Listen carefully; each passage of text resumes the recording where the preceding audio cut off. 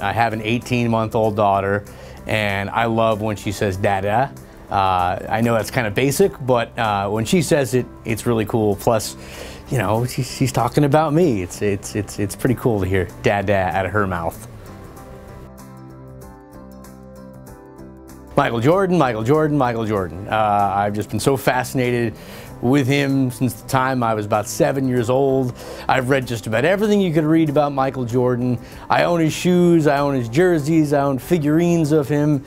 There's just so many things I'd love to know. I'd love to know about his motivation. I know that he takes everything personal, but I want to know, how he stays positive throughout that. There's so many things I'd like to kind of pick his brain and not just be a fanboy talking about stats.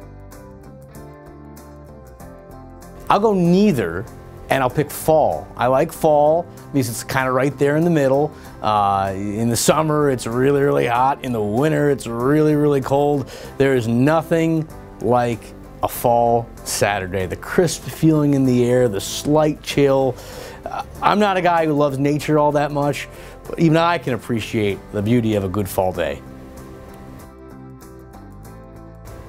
Murder documentaries. I could binge those things forever and ever and ever.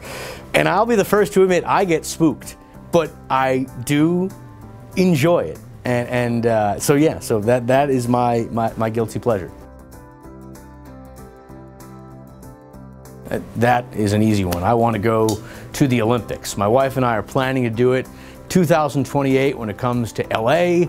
And we want to do it right. We want to take some time off of work, both of us. We really want to go out there, stay around the village, talk to people from other countries, go to many different sports that usually we wouldn't have any interest in, but just sort of take part in the festive pride of the games.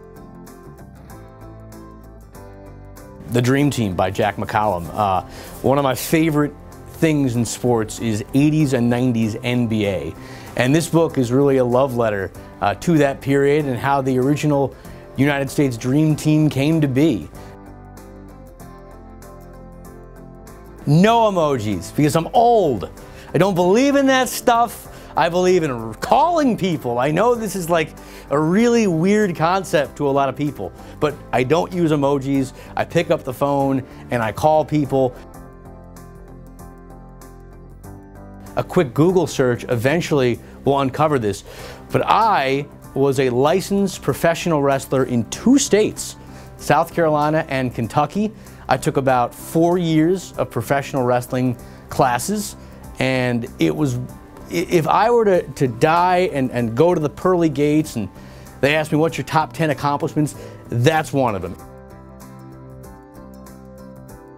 You're going to experience ups and downs, but it's always going to be okay. You just kind of have to power through it and realize that there's always something on the other side. You just have to be patient for it.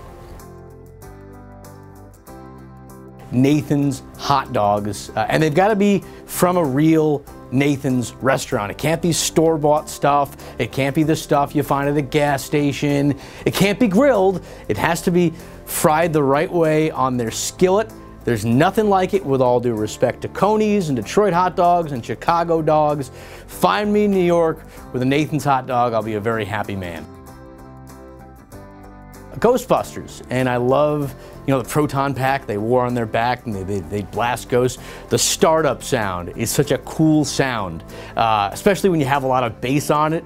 It's like you turn that thing on, and even if people don't know what that is, they're sort of like, uh-oh, that sounds serious over there. A lot of power in that. My last text I sent was an invite for a Zoom interview. Later today, I'm interviewing our weekly MVP for 13 on Your Sidelines. So he accepted, and we're ready to go.